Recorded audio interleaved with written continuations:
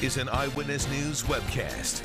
Hi, I'm Chris Langlois, and this is your Eyewitness News webcast on this election day. First, your forecast with meteorologist Stefano Di Pietro. What can we expect for today? Well, Chris, it is going to be a wet first half of the day with a good amount of rain coming through, steady and even heavy at times. And as we continue through the remainder of the morning, there's some of those heavier downpours. Looks like the heaviest of it will be along and east of 81 before this starts to move out of here right around that lunch hour. Now, notice there's still some showers left over, but as we continue through the afternoon, the rain continues to taper off. And really by the end of the day, there's just a lot of lingering cloud cover around, and we're going to dry out for a good amount. 60 for the high today. It's rain and a rumble of thunder for the first part. Second half will start to dry back out. Tonight, the temperature is going to end up falling into the 40s. 56 tomorrow. We'll have some clouds to start. Sunshine in the afternoon. More sun on Thursday near 50. Friday, we'll have a little rain at 44, and then Saturday and Sunday will dry out for the weekend and stay in the 40s, Chris. Thanks, Stefano. The midterm elections are officially underway. There are key races up and down the ballot, and candidates are trying to get in some last-minute campaigning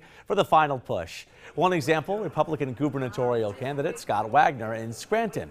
Eyewitness News caught up with Wagner at Chick's Diner on Music Street Monday. He was talking to voters and encouraging them to get out and vote. Wagner is facing incumbent Democratic Governor Tom Wolf.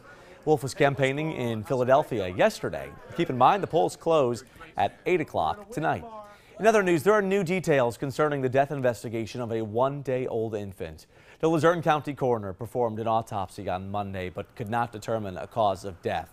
He's awaiting more test results. The newborn was found dead at a home along Route 239 in Chickasha Saturday.